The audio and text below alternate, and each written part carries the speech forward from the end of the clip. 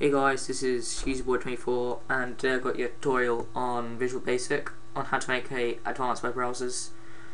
The code should be on the description, so if you just click the link you can get the codes. So we're going to start off by making our Windows form application quite big. Let's see how big it is. The size is 1940 to 1090. Okay, and we're going to have a menu strip at the top, and we're going to have File, we're going to have Add tab, Remove tab, New window, and then a separator, which you just click this arrow here and separator, Print under the separator, Print Preview, Page Setup, Website Properties, and Exits. For the tools, we'll have HTML Editor and Options. Bookmarks, we'll have Add Current Page and Show All. And for history, see All History and Delete History. And I have spelled Delete History wrong. Okay, now as you can see, I have some shortcut keys. To do that, you will have to click on this on one of the things that you want to have a shortcut key. So I'll click on Delete History just once, and it will open up the Properties page right here. You're going to go down to Shortcut Keys. For you, it's going to have None, and then you click the combo box, and click Control, Alt, or Shift. You can do either, and then press the button you want to use for the shortcut key. And once you've done that, it will pop up here, and that will be your shortcut key. We need a combo box, and combo box are right here.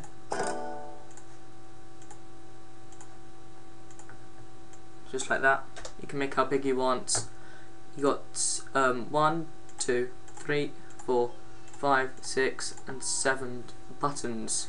I like to use the flat style, and to use the flat style, you just click on the button, go up to flat size, and click what one you want. You've got pop-up, standard, system. I like to use flat.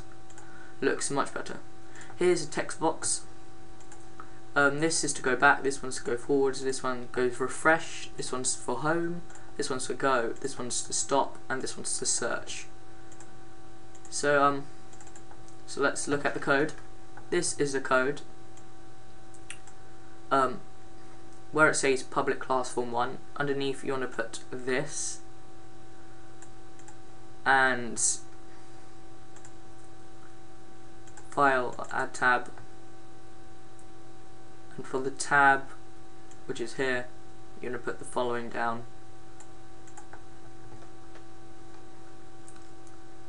Remove tab is this one right here. For a new window, I didn't put anything. Print is C-type bracket tab control 1 dot selected tab dot controls items bracket 0 brackets comma web browser brackets dot show print dialog close. It's the same for the show print preview and print and show page setup dialog, apart from it has page setup dialog and print preview dialog and print dialog for each one, but pretty much from there to the dot is the same. Okay, you'll find all the codes in the description. Website properties will have the same as the rest as the print one, C-type, etc. dot show properties dialog closure.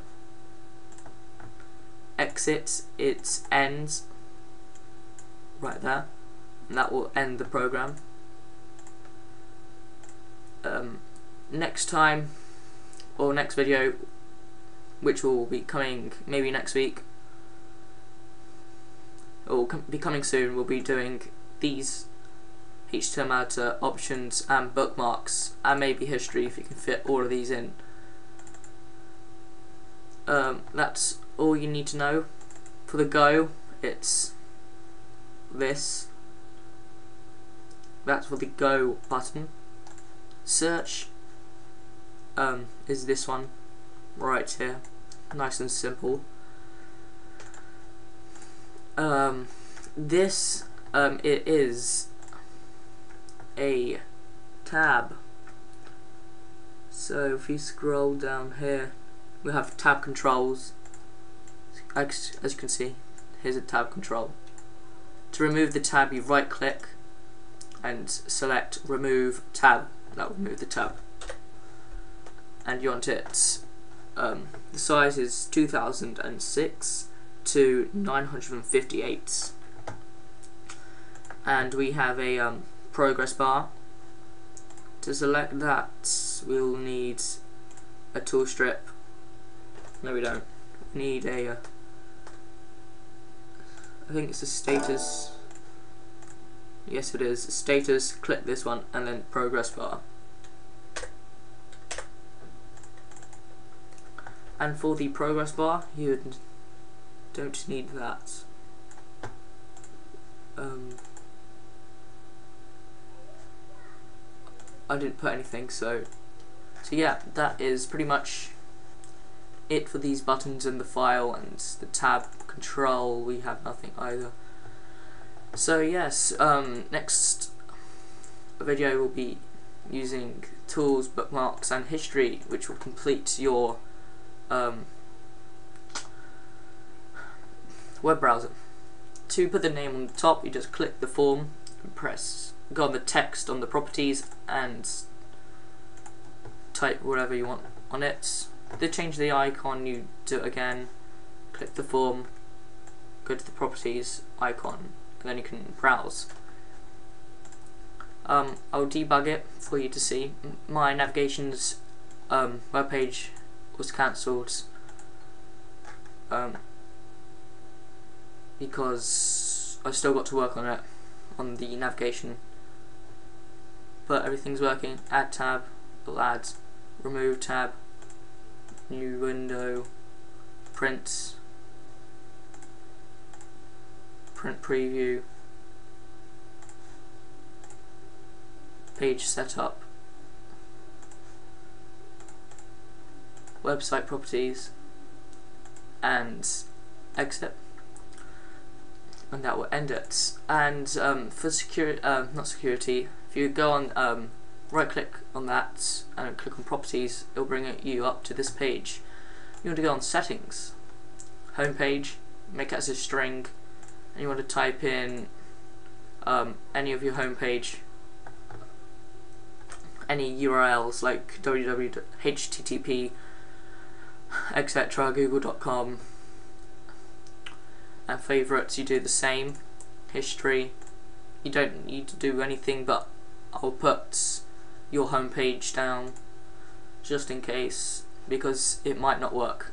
These are all strings, so don't change it. And yes, remember the code is in the description, so yeah, go and check that out, and I hope you can make your web browsers, and hope this video helped. So give it a rating and maybe subscribe. So yeah, next video we covering tools, bookmarks and histories. So yeah, see ya.